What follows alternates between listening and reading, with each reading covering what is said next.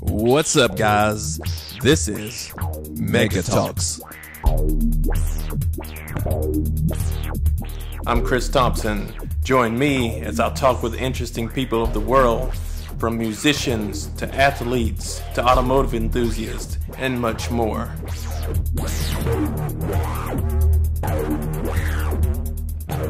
On this episode of Mega Talks, I'll talk with Police Officer Craig Hanaumi. He works out of Bellevue, Washington, and we'll talk about how he incorporates his skateboarding into his job, some of his experiences, his goals, and also his experience as a jiu-jitsu practitioner. So keep it locked.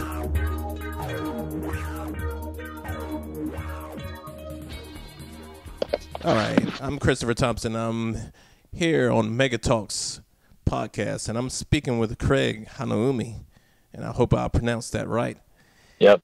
So, Craig, why don't you tell us where you're from and your job title, basically your description, and kind of a little introduction so everybody kind of gets acquainted with who you are. Awesome. For sure. Well, my name is Craig Hanaumi, and I'm a police officer with the Bellevue Police Department here in Bellevue, Washington. I've been in law enforcement for 14 years, almost 14 years. I did my first 3 years with the Honolulu Police Department on Oahu, and I moved up to Bellevue in 2006. And right now, my current position is the community station officer. I work out of one of the malls here in our city, and we supplement patrol. We still wear the patrol uniform, drive a black and white. And in addition to doing that, our position allows us the opportunity to make connections with the community through outreach and just basically whatever way we want. And there's a lot of flexibility in that. And that's what led to some of the videos you may have seen or some of the pictures of us building relationships. Cool. And I know a lot of the, from when I first started following you, online through your social media, I've seen a lot of the skateboard activities between you and some of the, the local kids. Why don't you go ahead and tell us about that, kind of how that came about? And I know you enjoy skateboarding, so tell us about some of your influences and, your influence in the community with the children. Sure. So I'm kind of old. I'm a little older maybe than some people might think. I'm 41. And maybe that's not that old yet, but in 85, Back to the Future 1 came out, and I was about 10. And the next year after that, and of course, if you didn't see that movie, Michael J. Fox, there's like a huge skateboarding piece to that, the DeLorean and all that. But that movie, plus there's this bunch of videos, VHS, Betamax that came out the next year, or that year and the next year from Powell Peralta, which is a skateboard company. And they had this group of guys that they called the Bones Brigade, which to mainstream people maybe is unknown, but Tony Hawk was one of them. Steve Caballero, Mike McGill, Tommy Guerrero, Lance Mountain. Nice. And they had some street skateboarders too, Rodney Mullen. And they basically made like mixtapes. And they sold them. And that was basically way before the internet and magazines. Maybe there was just Thrasher and Transworld. But other than that, you would have to watch video of people from purchasing it. So there's no other way to see skateboarding. And those videos came out, and that kind of was right about the time when I think the Beastie Boys' License to Ill came out also. All the combinations of those things, It was like I tell people it was like the perfect storm for skateboarding to explode into popularity. So that's what started. And I didn't really have any kind of connection to other team sports at that time. I tried a lot of different things, but it was an activity for me that was really enjoyable because it didn't rely on anybody else, and it was something that I could do by myself. Oh yeah, and I understand that. Yeah, just a way to express myself and have an identity when I was growing up. So from 5th to maybe about end of 8th grade, pretty much skateboarded every day, and that's something that a lot of people don't do. They don't know how to, relate to themselves or keep themselves entertained with a certain activity. A lot of people, they need somebody else there, just to, bypass that downtime, I guess you'd say. And that's when they could start to slip into other activities, thefts, drugs, and, whatever Yeah, instead of for something sure. that's instructive. Yeah, they for me it was like I said, I didn't really belong to any group of people, and in school I was kind of floating around, and I didn't really have any kind of connection to any one group. And for me, skateboarding was perfect because it was something, like I said, I could do by myself, and it was something that I didn't need to be um, as a way to express myself and have an identity. And Uh-huh. when you're a kid, it kind of, especially that age range, just getting into middle school, it's it's something that I think is important to have. What doesn't matter what activity, but if you have a connection to something that is positive and not, um, On the negative something that's side. healthy. Yeah, it's something that you can do to stay out of trouble. And for us, it was kind of hard because a lot of the places that we skateboarded were not for skateboarding because we didn't have any parks. Where there's one park on Oahu, everything else was from skateboarding in like schools or drainage ditches. Oh, the empty pools. Well, no, like there's huge drainage ditches on the island, and some of them are kind of world famous, Oh yeah. um, which were featured in some of those videos I talked about earlier. There's Uh-huh. one, there's one called Wallows, which is in Neo Valley, and the Bones Brigade actually skateboarded there in a video called, it's like a cult classic called "Search for Animal Chin," and when I saw that, everybody on the island probably who was living there knew about it, but after like the general population kind of heard about it. I think people actually went down to Oahu to skate on that Oh yeah. in that place. I mean, it became kind of like the place to go because it was just. I mean, it was made for floods and making the water come through in Yeah. the area, but it was Perfect for perfect. skating. Now, And what's interesting is you kept the skateboarding going, and I come around from the same era as you, and I didn't do so much skateboarding as I done like BMX, and I done like yeah, dirt jumps and stuff like yeah, that. yeah, Was a big time thing that I like to do, but you sure, you kept doing it, and that's something that kind of fell off for me. Time has takes its toll on you, so you start well, getting into other activities and going to school. And it's yeah, interesting that you made it to be a police officer and you kept with your skateboarding, which helps you out yeah. with your to make those contacts in the community. Well, that's funny because there was a. I tell people I took a break. And then like, well, because I didn't skateboard consistently all the way through now.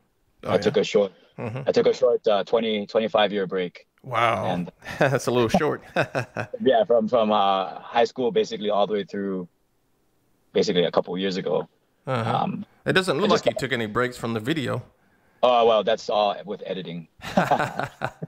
The beginning part, I mean, I started back up because there's a couple of reasons. There's our city it's very supportive of the activity. So it supports the skate community because it has 3 outdoor parks. It has a humongous indoor park, Oh, that's and cool. which is needed for Western Washington because it rains all the time. But Yeah. it's all in our city, and I forget one November, I think 2015, I went to one of the indoor parks, to our indoor park to kind of just watch because I've never actually been in there. I've Hmm. seen video and pictures, but I just went in there. There's a bowls that we have in the city that we skated to, but it was not as a regular thing until I went into the indoor park and one of the staff there, his name is Akash, Hmm. and he city employee that everybody who works at the park skateboards, and they're very very very good. And he saw me and he kind of initially had the look of like, what happened, what am I doing here? I was Uh-huh. like, I'm just here to watch. And then he goes, oh, okay. That's just here to Started break it up. watching. Yeah, he thought that something's wrong, which is not surprising. But he at the end he's like, hey, you want to skate? And I was like, sure. So he kind of went at it as if I didn't know, and I didn't try to. I didn't really acknowledge that I knew a little bit, or I Uh-huh. knew how. And then he saw me skate a little bit. He's like, oh, okay, you know what you're doing. So he had a comment on his Instagram, and he tagged me in a picture that was so positive, like about the interaction and Hmm. that experience, because I'm assuming that was like the first time he ever had a contact with an officer who was skateboarding, and That's and I cool. know that it's a really positive contact, and he commented about it. It's like, shoot, you know what, that I can I can do that activity and use it as a way to connect with people that I wouldn't have otherwise come in contact with. And that's kind of how it started. Yeah, because a lot of people, they see you as just that police officer. They don't identify, directly with the police officer as, outside of that, job. Pretty much think you like RoboCop. You go home and you think about law enforcement all the time. Don't realize that you have, that talent for skateboarding and just, the skateboard lifestyle, so to speak. I know I saw on your Instagram that you got some donations from some skateboarding or some equipment or things like that. Do you want to discuss that? Yeah, sure. The Instagram account actually just it's just my name, Craig Hanaumi, and I started doing that because there wasn't any place or location that we could show some of the outreach that we do. And one of the most common common comments we got, or I got, whenever people asked us what are we doing for the community, was when I showed them what we're doing. Before I had the Instagram, the most common response was, well, we want to see, it would be great to see more of that. And there wasn't any location that I would have to email pictures of stuff or just talk about it, but there wasn't any no social media where they can follow. And Instagram was perfect for that because it's visual, and the format of pictures and video is exactly what it was great. So I used that to start off with that, to just showcase, to have a central location for people to go like, oh, this is the things we're doing, instead of just listing everything, And from that, Bobby White, Officer Bobby White from Gainesville, PD in Florida, saw that he has his own nonprofit that he started from a viral video that was started off of his dash cam of a patrol car when he started playing basketball with some kids in Gainesville. And then that was the one where, I don't know if you've seen it, but Shaquille O'Neal got involved with it the next time when they came back. And yeah, I saw that one.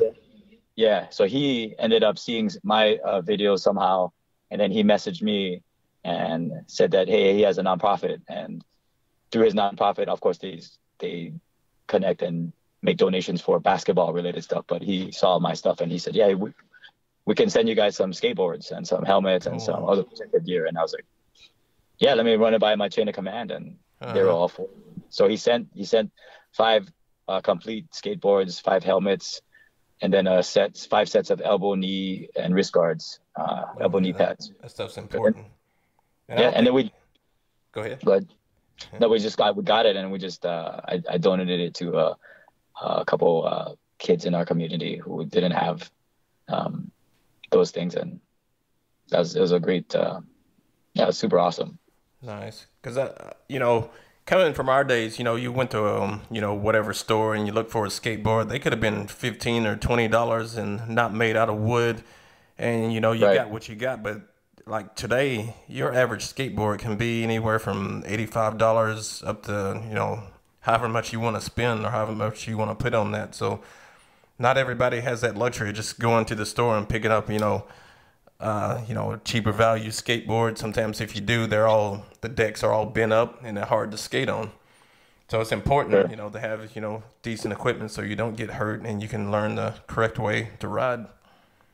No, for sure. And that was really neat that he connected with me through that. And I mean, we're super grateful that happened. I mean, the kids who got the boards and the equipment, and then the parents, I mean, I think some of them saw his video already, so they kind of knew who he was. But it was just a really awesome day that when I got to deliver it all. There's a little post of that we made that got shared too. But it was just it was a great way for us to connect, opposite coasts in the United States, but same mission. Mm-hmm.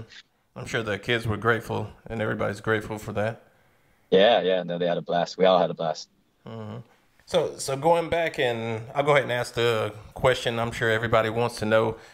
Before becoming a police officer, why did you want to become a police officer? What was your main goal or focus? All right. I wish I always tell people who ask me that, like, if I had a great story, I would just start sharing it. But I don't really have any kind of profound, reason. I'll just say, I joke to everybody that the reason why I did this job, the fake reason, is that it's the closest job to being Batman. Oh yeah. I like that answer. But that's the short, cool reason. But the real, I mean, there was no. I graduated from University of Hawaii with my BA in psychology, and I didn't really want to go to school some more. Um, you can't really do anything with a Bachelor of Arts in psychology or sociology by itself. I mean, not in the field that you majored in anyways. You need like a master's, Oh yeah. and it's just too expensive, and I didn't really like school that much enough to keep going. And like I said, the cost was the primary reason. But Yeah. yeah, I just had a couple classmates. I ended up working in 3 years in school setting and a group home setting with adolescents who had different degrees of the autism spectrum disorder, and Hmm. that was really good. That ended up, in hindsight, being really really good prep for doing this. And I did that for 3 years, and I think one of my first cousin who lives in Orange County visit. He used to fly down every summer to stay with one of my uncles on Oahu, and I heard he was applying for the Honolulu Police Department, and I was like, ah. I had a couple high school classmates who were in the department, and Hmm. kind of at that point in my life where I was doing I was working in the school in the home group home, and I didn't really have any kind of. My parents, they're very old school, traditional. I was, they thought I was doing a good thing with my work and stuff, but they kept asking, well, when are you gonna get a real job? There's, when are you gonna get like a real like? Uh-huh. There's so many highly educated people on my mom's side. Like my sister's a pediatrician, and I mean, and so it was kind of hard. I felt like I was the black sheep, even though I had my BA in psychology was like the least amount of education on my mom's side of the Oh family. yeah. Well, And being, police officers, it's an education, but it's a very different type of education from, separate from, some of the other fields that you have, because yeah, a lot of it's on the job and it's unexpected. There's not a lot of yeah, textbooks that can show you what's going to happen. I can give you an outline, but nothing's ever predictable. right. So yeah, I mean, so basically, I applied to the Honolulu Police Department because I had some high school classmates who were in it, and at that time when I kind of did the math, it was the highest. It was the degree could relate to our work. Psychology or sociology would be a related degree. So it was the highest paying job that I could see myself doing at that point with that amount of education. So I just applied, and I ended up enjoying it. And here I So, am. so you started in Honolulu, Yes. and what made the transition from there to uh, Bellevue or Bellevue? Yeah, Washington. Yeah. Yeah. Um, like a lot of people in the islands, my ex at the time wanted to move to the mainland. She's from the mainland, and a lot of people who grow up in Hawaii leave for school. They go to school in the West Coast or somewhere else, and Okay. then they end up staying and working. And I mean, the price, you know, what do you call it? They call it the price of paradise. I mean, Oh yeah. it's Okay. it's so high. It prices people out, and the Oh. cost of living plus the pay, which is lower for pretty much every job. Those two things combined, you have to either settle for much less or leave. And Huh. I mean, a lot of people, not just, I mean, law enforcement and just any regular civilian as well, they get priced out. Uh-huh. And I mean, in hindsight, I mean, I would have to definitely say that was one of the reasons too. I mean, um, so yeah, I always wondered what policing would be like on the mainland. I mean, and it's just the patrol aspect is almost, I'd say it's very similar. Oh, okay. And I mean, I only worked in two different states, but Mm-hmm. the transition for me was pretty good from patrol to patrol. It Oh, that's wasn't good. yeah, the role of us as police in the patrol capacity was similar, at least from my experience between those two places. Even though it might not seem like it, it's very similar. Uh-huh. And there's critics and people out there that criticize the job and try and tell you how to do your job or what you should be doing. What do you say to people that make the comment that skateboarding with kids and giving them things and just spending your time talking to people. You know, that's not, you should be out catching criminals. You know, you should be Right. sitting on property catching that criminal or the drug dealer on the corner. What do you say to those people? How, you know, this is my tax dollars at work. You know, my tax dollars going to this. What do you say to those people? Yeah, I mean, the funny part is people from the Instagram, because I don't post the whole day. You know, I think there's enough video and pictures of officers doing regular police work already. So I typically post all of the outreach, the times we serve dinner, the times we teach self-defense, the times we connect with skateboarding or whatever else sport, like badges for baseball, and with all the different organizations in our city. I post all of that stuff partly because I was kind of tired of seeing just the same negative stuff only getting highlighted every time. And I like, well, I'll make my own feed of good stuff, because people would always ask me like, well, what things are we doing? And I was like, well, we're doing actually a lot. And once I started posting, and now the opposite effect is happening. People are like, well, do you do anything else besides skateboarding? So it's funny how that turned around. But I mean, the majority of the comments are positive, and the ones who will say stuff. I mean, the irony is, like, I think even some skateboarders were like looking at that, and the very, very, very tiny minority said something like, well, shouldn't you be like arresting somebody? And, that's funny coming from people who, you know, who skateboarded or who enjoy like that activity. Is weird. But I mean, the main there's so many benefits, but I think the one that people are kind of forgetting when they see outreach is that it's a form of crime prevention. And I say that because it doesn't, I mean, the initial contact and interaction doesn't have any kind of tangible way to quantify it. So you can't put,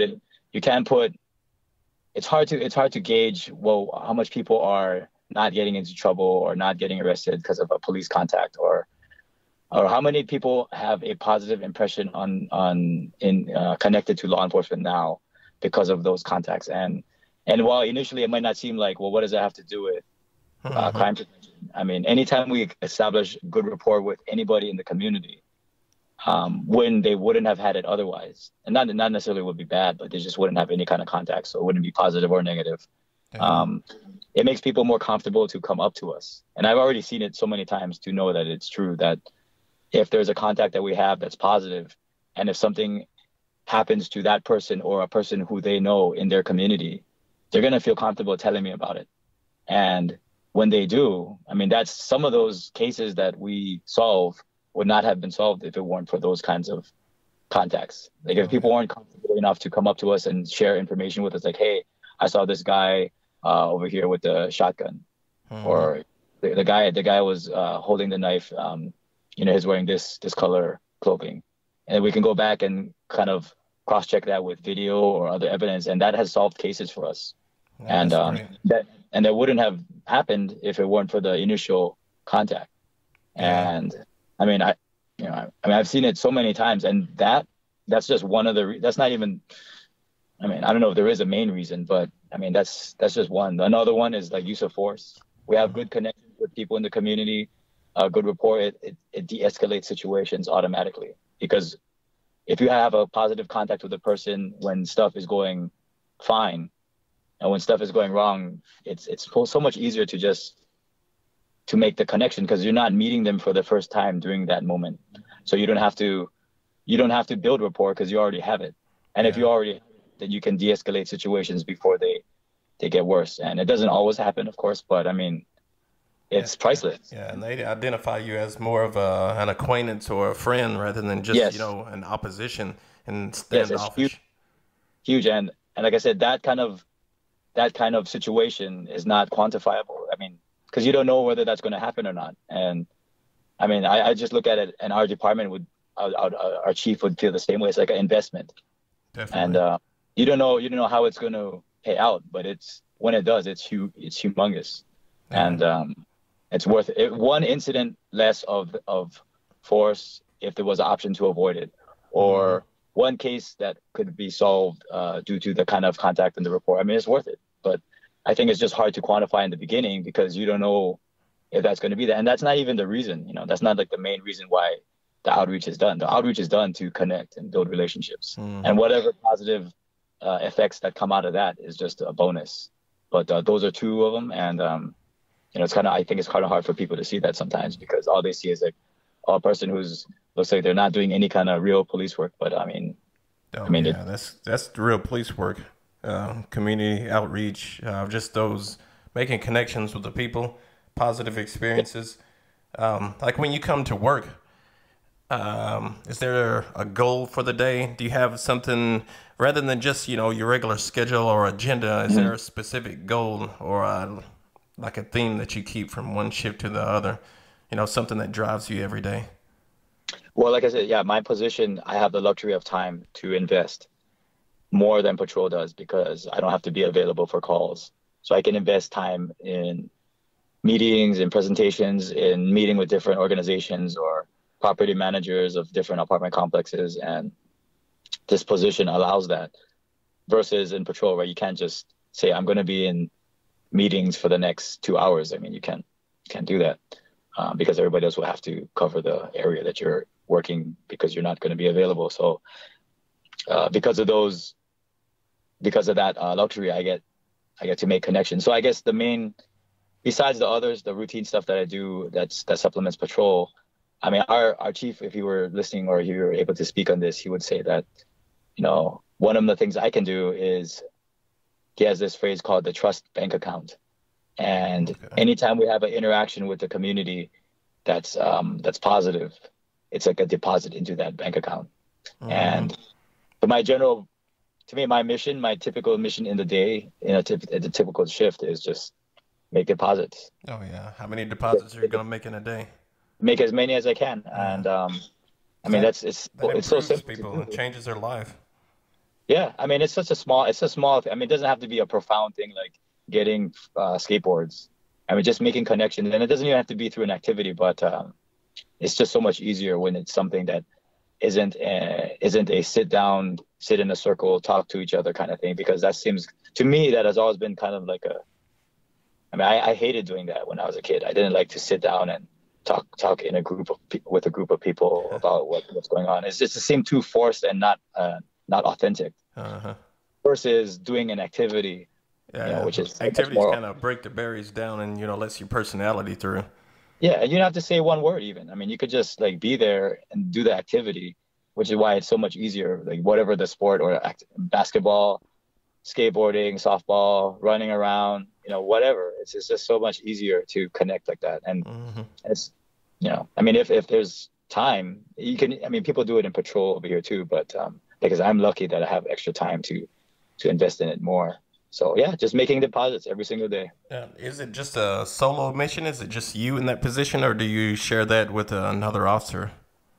Well, we have 2 substations in our city at 2 different malls, and I think the beauty of that position for us, anyway, as far as what I saw, is that the person who's in charge of those stations or in those areas in that position can do not whatever they want, but there's a flexibility in going about the job in whatever way that is kind of tailored to their personality. So like the person before me, they weren't skateboarding or teaching self-defense because that wasn't their niche. Mm-hmm. But they were doing our position. We do things like National Drug Take Back Day, which is when people bring in all the prescription meds that they don't want to have in their house. Yeah. We coordinate National Night Out, which is in the first Tuesday of August every year, and there's a child safety fair that's coming up next month in May that we fit kids with bicycle helmets and just have all different first responders meet up in one of the malls just to be there and just have make connections. So I mean it's a mission that our chief wants all of us to do. I mean that aspect of it, he is huge on it. And those deposits. Yeah, I mean he'll mention it every single time. I mean every show that he'll speak on or get the opportunity to speak about it, he'll probably bring that up. And I mean I love it. I mean it's how I would probably do it anyways. I just never heard it phrased like that, but I love that analogy. Nice. And you mentioned some other activities besides just the skateboarding thing. And I see that you're a musician. You're a trombone player. And I take that as, if you can play the trombone, you can probably play other brass instruments, trumpets, baritones, tubas. Well, I don't know if I'm a musician, but I played from middle school through college, and I mean the mouthpieces. I don't know if you ever played this. It's not automatically transferable. Probably like euphonium and trombone is because this mouthpiece is the same size, but trumpet for me was just too hard. It's too tiny. Oh yeah. I See, can't. I played trumpet. I played trumpet in high school and junior high and all through there. Yeah. But yeah, that's, I mean, like I said, that I joke with people, the outreach that I do is all just my hobbies in disguise to pretend it's outreach. Oh yeah, I that's just make that's the it, beauty of it. Because there's right. somebody out there that's watching and thinking, I want to do that. This guy's a police Yeah. officer. I think I can. I don't want to be the police, but hey, I may want to play the trombone, or maybe I want to skate. And they see Yeah. you doing it, so you have a big, you inspire people.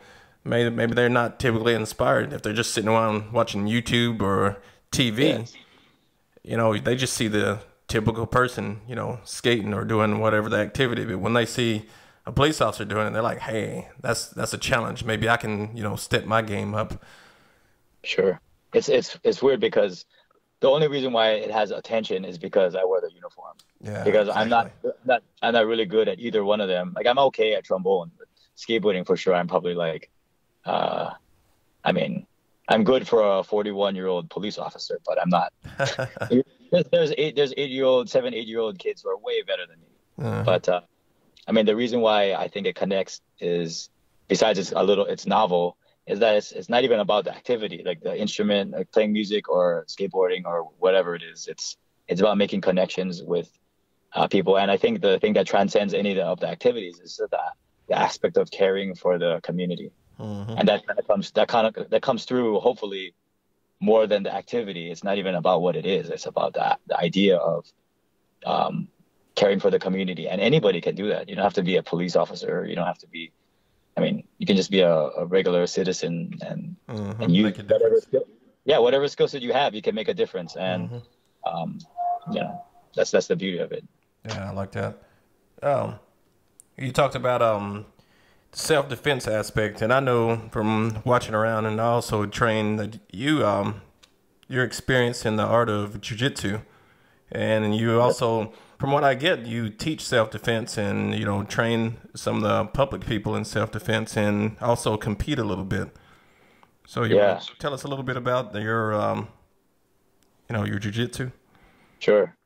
Well, I've been doing jiu-jitsu for almost 9 years. I'm a purple belt under Hidon and Henry Gracie, the Gracie Academy in Torrance, California, and I actually started training through work.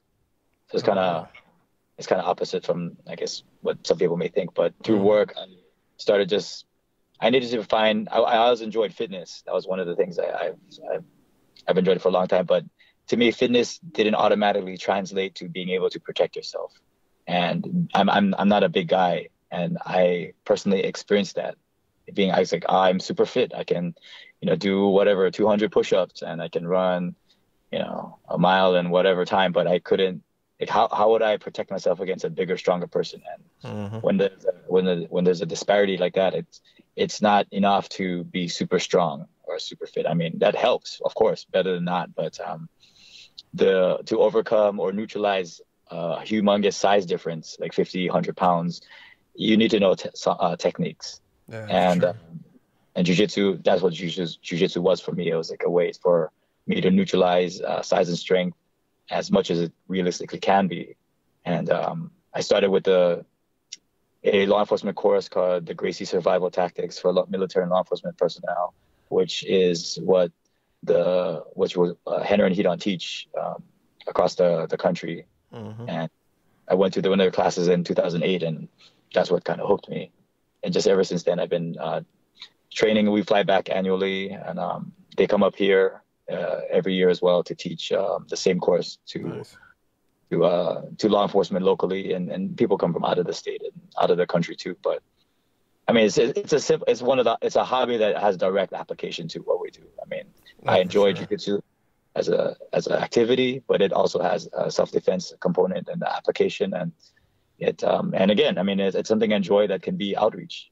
Mm-hmm. So it's multiple things, and it has multiple benefits. And I mean, like I said, I'm lucky enough to be in a position where I can do that.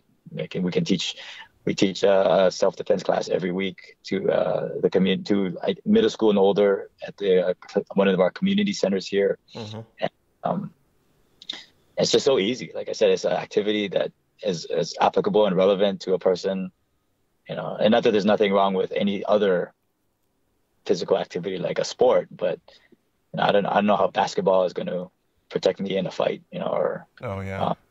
unless Everybody other. needs a level of self-protection, some level of self-defense where they can be, because you got to be physically, some type of fitness to be able to defend yourself. Sure. Whether it's just running or just, sometimes observing or standing or talking on the phone to report something, it takes a level of skills. Because when your adrenaline gets going, sometimes you find yourself, people can't actually describe what's going on. They can't tell people where they're at, locations. They're not able to breathe because they're almost into a state of panic. Yeah. So you have to develop some type of focus. Yeah, I mean, jiu-jitsu brings that, because even though the sport of aspect of jiu-jitsu, to me, the one downside is that there is no incorporation of distance management. So you don't have to have any kind of idea about like, oh, I can get punched from over here, which what we do is, I mean, that's almost like the most important thing. So that aspect sometimes is kind of lost in the grapple, because in the grapple, you don't have to worry about that ever. And so you can go into like an infinite number of positions and kinds of incorporate all different kinds of moves and grips. But I think reality check is, if the other person can hit you, you're not going to be doing a lot of the stuff. A lot. And all you don't have to do one or the other. I mean, you can still obviously do both. But I think especially from the law enforcement application, it has to, one, be transferable to a person who is no jiu-jitsu, like zero jiu-jitsu, just 50, 100 pounds heavier and wants to hit you. Like, how are you going to deal with that? Yeah. And then the rest of the aspect could come in. The one thing that does transfer a lot is, like you said, the ability to kind of desensitize your body or acclimate your body to being in a confrontation with somebody who is resisting. Yeah. Or trying to do different techniques on you, right? And that aspect of it is very transferable to self-defense, because essentially it's like, in some ways it's like a fight without punches. And if you can learn how to modulate your adrenaline and things like that, I mean, it's not easy, but after a while it starts to become almost like routine. Like, okay, I know what this person could do. This could be these three options, and the counters for all those three options, and it just makes you more calm. And that obviously works in the moment, and it also works before, right, with officer presence, and just the idea of being able to stay calm when something could be chaotic. And that by itself de-escalates situations too, when a person doesn't have to be as on edge, I guess, because there's obviously unknowns, and there's not going to apply for every situation because people have weapons and things like that. But I tell a lot of my people that you can know a lot and you can go to class and do a lot, but if you've never been hit or struck or just bruised up inside a fight, so you're not going to know how to react. You can know all the skills in the world, but until you get hit, things are going to change. Your mind's going to tell you how to get out rather than the fight, if you let that take over, if you never had that experience. So you got to train your mind just as well. Yeah, and it's like a pressure tester for whether you can transfer the skill set to a real life application. And it's not necessarily the same as a fight, because, like I said, there's no punches. But I mean, people who think that they can just think their way through a situation, I mean, that's a mistake. I mean, it's very unlikely that that's going to work out well when there's no practice, there's no prep. I mean, and that's why I love you. Unless they're a really good talker. True, right, and that works too, but not all the time. Now, something else that I read about. Well, let's say this. That I'm bringing up the competition. Now, by the time this podcast is released or available, you'd already competed. But do you have a competition coming up next week? And it says something about Rumble for John. And I want you to explain the kind of like what's the Rumble for John and what kind of competition and what's going on with that. Well, John, the Rumble for John was a hashtag we came up with to fundraise in memory of our coworker and friend, John Nurse. And he was a corporal in our department who lost his life to brain cancer last December, and he actually had brain. He was in remission for about 10 years, I think, and it came back. And so, in memory of him and his to raise some money for his family, we're doing a event this Saturday. It's going to be April 29th at a gym over here called Ring Sports United, where we'll have 13 of us, of myself and my coworkers, are going to be doing some fights. There's going to be 6 boxing matches between 12 of my coworkers, and I'm going to be doing a jiu-jitsu match with John's oldest son, Quincy. And he's 8th grader. It's funny because we're almost like the same size, because I'm not a big guy, but he's been training for about maybe 2.5 years, and he's very good. So that is just more to me that was just a neat way for him to be involved with the event. And I trained with him before. He's super fun, very, very smart, very intelligent, and really articulate for somebody his age. He's like older than his years, and he had to go through the tragedy of losing his dad, and it's just a neat way to support his family and him, which hopefully all the money will go to a fund for him and his 2 sisters for college when they get old enough to go to college. And it's just like a fun way for us to raise money for that, and as well as have some camaraderie in the department, get everybody together. Andy Smith, who is on our SWAT team and works in our vice narcotics unit, is kind of his idea, kind of sort of like inspired by the Guns and Hoses kind of events where they have firefighters. Yeah. And it could eventually morph into that, but initially he just wanted to keep it within our department, and each time we do an event will be for a specific cause, and just happens this time the first one is going to be in memory of John, and so that's what's happening this Saturday. So that's good. Yeah, my match with Quincy is going to be a blast, because we got some police patches. I actually got patches from John's uniform, his corporal stripes, that we are going to have patched on to Quincy's sleeves. So he's going to have nice there, and yeah, it's going to be super fun. We'll probably post some pictures and video of the event. He's going to have his jiu-jitsu. One of his jiu-jitsu teachers is going to corner him. And anyway, it's going to be in a ring, and it's just going to be super, super cool for a really good cause. Nice. And there are a lot of people that benefit off that, not just the family. It's important, but the community as well. And, it'll promote fitness within the department, when everybody comes out and competes, and also you get that camaraderie with people you may not necessarily work a shift with, but you'll get to know them. In a personal capacity, not just, on the job or in the locker room or passing. Yeah, no, it's an amazing thing. Our department is not huge. We have under 200 sworn personnel, and because of that, I think I like it better, because I actually know everybody by name, and it's a little bit different from my former, like Honolulu had like 2,000 officers, so it's way too big, but for here, we get all the people who are, like you said, they're training for the event, and they're getting super hyped too, and they're doing extra workouts, and because nobody wants to look bad in front of their friends or family, but oh no, at the end of the day, we all know it's for John, it's for his family, and the side benefit of us coming together as a department for him is just a bonus, and nice. It's gonna be awesome. All right.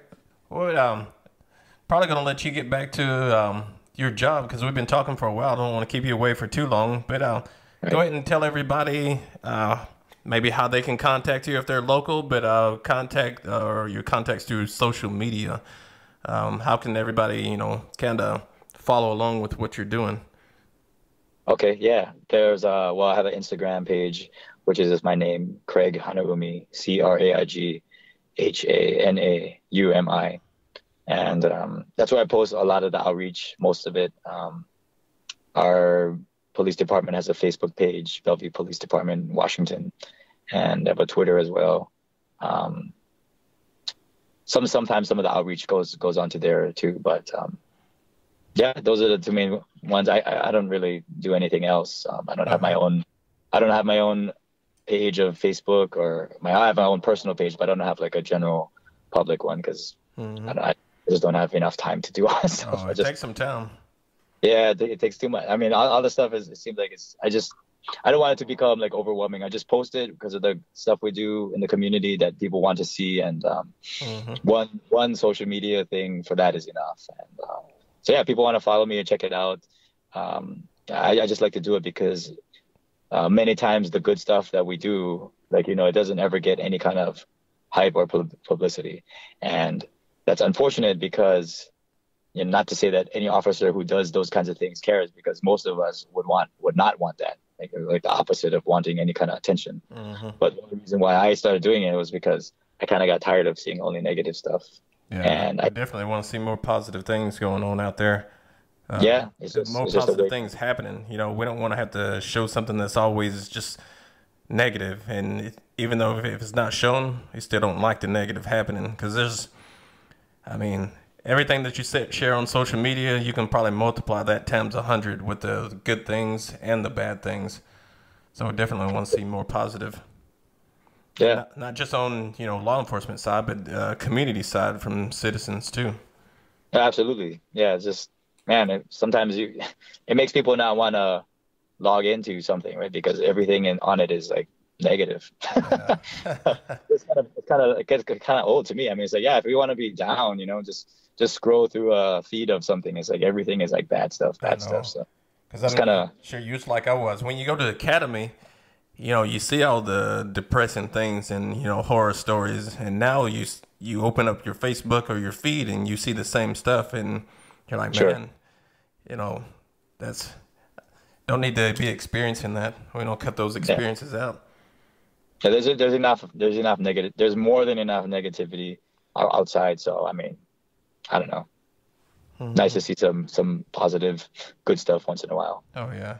So definitely keep on doing what you're doing. I enjoy observing from where I'm at, and everybody else out there, give him a follow. Look him up on the Instagram and follow, comment, just become a part of it. And if that influences you and you get your calling in some way that you need to influence somebody or inspire somebody, go ahead and do that.